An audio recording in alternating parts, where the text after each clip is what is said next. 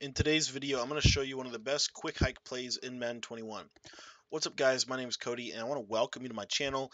Basically, what I do here is I post Madden 21 tips and tricks, and so if you really are encouraged by what you see today, I want to encourage you to sign up for my texting membership. It's completely free. All you got to do is text the number on the top left of your screen, 812-216-3644.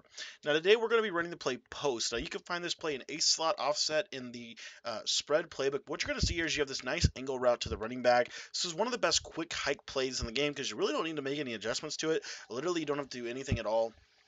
And what you'll see is this route, this corner on the left side. If you have a gunslinger quarterback that's going to be able to beat man, you have the route to the running back that's going to be able to beat man. One thing I would recommend is actually smart routing the tight end. But what you'll see is also you have this nice deep post route that's going to be able to beat most coverages as well. This is just a very well all-around play. So I wanted to share it with you. Ace slot offset post. Be sure to follow the channel.